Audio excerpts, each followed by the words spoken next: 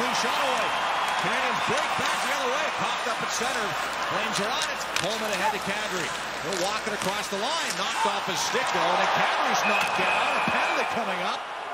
As I think Suzuki caught Kadri skating across the blue line. In the meantime, we have tempers flaring out at center ice. And Kadri on his knees on the blue line with 5:22 to go. This is heating up in Montreal. Mangiapane and Wideman in a wrestling match.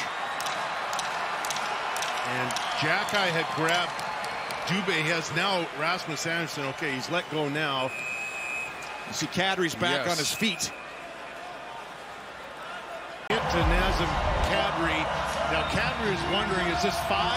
And then unfortunately now he's going to go, because of concussion protocol, down the tunnel towards the dressing room.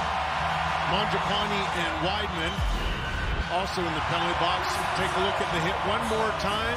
There's Kadri coming across the blue line, and Suzuki comes in, and there's contact made to the head.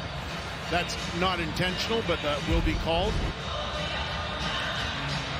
Wow, what a game we have right now.